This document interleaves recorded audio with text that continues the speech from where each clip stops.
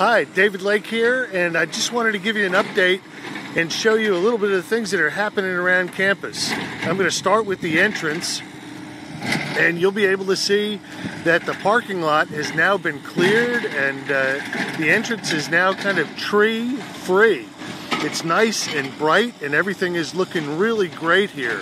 I think you're going to love to see the entrance of the school, and in a moment I'm going to be visiting with Dr. Proctor and Eric Lawrence and just take you in to see some of the other things that are happening in the upper school, the student center, and around our quad.